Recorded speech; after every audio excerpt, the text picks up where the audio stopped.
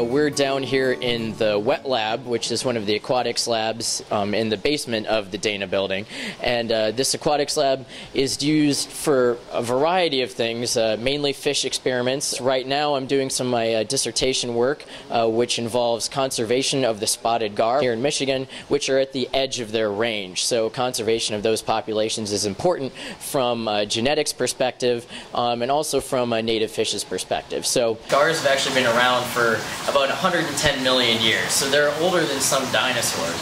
What I was looking at for my research is the conservation of these peripheral populations, which are species at the edge or populations at the edge of their range, compared to core populations, which are populations of species near the center of their range. So we've got spotted gars from both Louisiana, which is the core population, and spotted gars from Michigan, which is the peripheral population.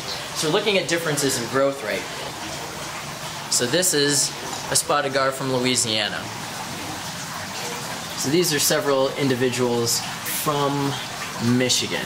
Same age as those Louisiana fish. These fish, under the same conditions, grew significantly larger, indicating that the genetics of these fish are actually quite different. When people ask me, what do I do? I say I study aquatic ecology. I specifically study freshwater ecology, more specifically fish ecology.